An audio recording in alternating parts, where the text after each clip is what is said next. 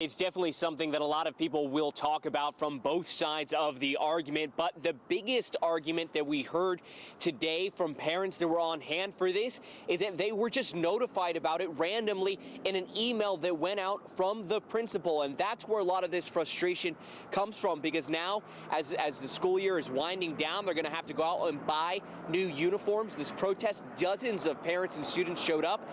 Here's some sound from it from earlier this morning.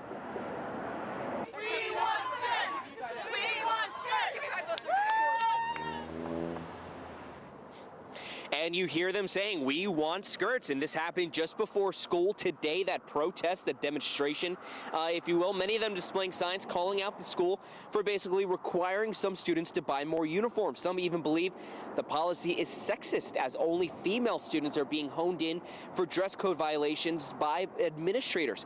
Now, administrators say there has been thousands of hours of suspensions doled out over the issue in the past. Currently, there is no penalty, so they wanted to just try to get rid of it in order to kind of deal with the issue. However, at least one student told us that it simply isn't true, that no suspensions have been handed out, and the parents we spoke to said they were upset the school made made this decision with no warning. My biggest issue is the fact that instead of involving the community before making this decision, they just unilaterally imposed it without any involvement with the people that it's affecting, the parents or the students.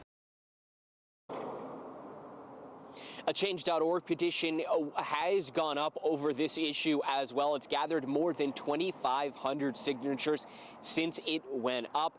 A principal for Cathedral Catholic has also put out an explanation and a statement of about what went into making this decision. You can read that on our website at cbsa.com.